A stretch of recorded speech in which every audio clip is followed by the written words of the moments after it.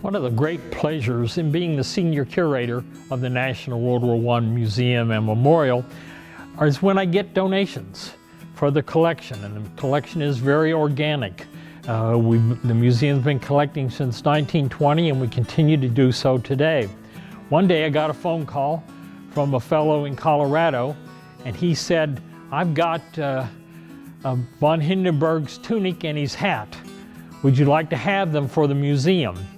And I immediately responded, "Yes, I can be in Colorado in about 15 minutes to pick them up." And he said, well, that wasn't really necessary, that he would go ahead and send them.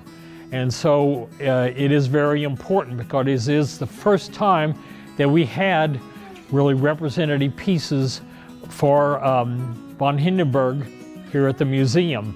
And so when it got here, it became one of the signature pieces that we have at the museum because of von Hindenburg's place in wartime Germany. And people really flocked to him as a representative of Iron Germany.